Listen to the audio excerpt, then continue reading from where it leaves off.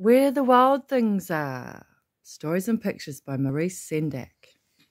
Absolute classics. Won some awards in its time. Okay, you gotta be quiet, baby. Nanny, please. Yeah. Nanny, nanny, nanny, nanny. Pause while I get my baby on the breast. Nanny. Where the Wild Things Are.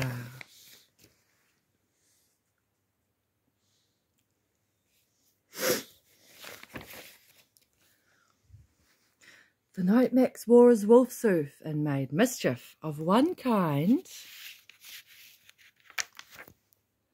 and another. Dog. Chasing the dog. And we've got a little commenter here, Orpheus, Leonard Vincent Woodman. His mother called him Wild Thing, and Max said, I'll eat you up. So he was sent to bed without eating anything. How was he feeling there? Good.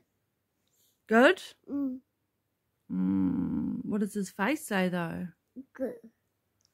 Good. Okay. He was quite happy that he got sent to bed, according to Orpheus.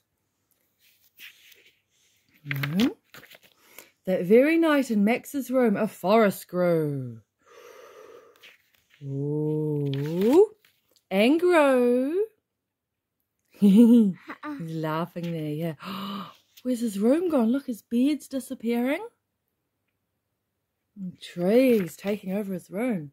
And grew until his ceiling hung with vines and the walls became the world around him. He's howling at the moon. Have you got a wee comment, Orphy?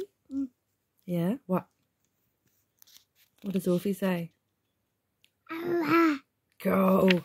And an ocean tumbled by with a private boat for Max. And he sailed off through day and night. There he goes on his private boat. Colour's his boat? What colour's his boat, darling? Yellow. Yellow sails, yellow flag, and red. And in and out of weeks, and almost over... Orange. Yeah, that's more like it, Mummy. It's not red. And almost over a year to where the wild things are. Yellow. Yeah, yellow sails. And these are called, what are these guys called, Orphy? Wild things, rah, monsters. And when he came to the place where the wild things are, they roared their terrible roars and gnashed their terrible teeth. Yeah, really sharp claws. Rah. And rolled their terrible eyes and showed their terrible claws. Till Max said, yeah, be still, and tamed them with their magic trick of staring into all the yellow eyes without blinking once, and they were frightened and called him the most wild thing of all. Yellow what eyes? Okay, Mummy's doing a recording, darling. And there's Simone. Okay, and look, what's he wearing now? What's he got on his head? Crown. He's the king, and made him king of all wild things they did. He's the king. And now, cried Max, let the wild rumpus start.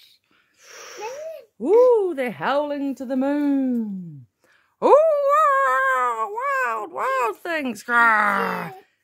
Popular tattoo, this one. It's all dry, yep. Here we go, beautiful pictures. I hope you're enjoying this. And there he's riding them.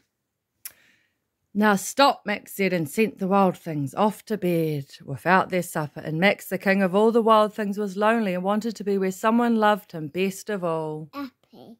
No, he's not happy, Orphy. Look at his face. He's really sad.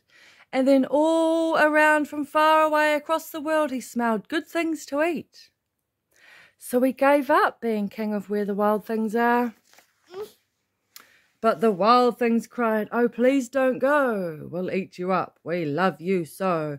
And Max said, no. The wild things roared their terrible roars and gnashed their terrible teeth and rolled their terrible eyes and showed their terrible claws. But Max stepped into his private boat. Yeah, and waved goodbye. He was off. Where was he going, Orphy? Home. Yes, he was going home. And sailed back over a year and in and out of weeks and through a day. There we go. It's a long trip back. And into the night of his very... He's happy. Wolfie knows he's very happy there. He's relieved to be back. And into the night of his very own room where he found his supper, still waiting for him. His night time, his food's still there, in his bed, all the trees are gone. And it was still hot. So what does that mean, kind of, from an intellectual point of view?